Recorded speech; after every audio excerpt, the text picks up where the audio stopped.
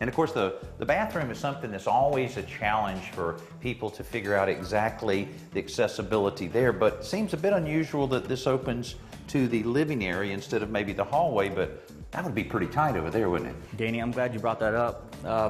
Originally, the house had a door, and it was a 2-0 door entering the bathroom right here. I see. And structurally, it would have been a little bit more because we have ceiling joists and rafters that come into this wall, sitting right on this middle wall. Okay. And the other thing was, by adding the door here and making it a 3-0, it's a lot more easier for her to get in and out of the shower. It's a straight shot. We were able to move around. And this is also cost efficient for us.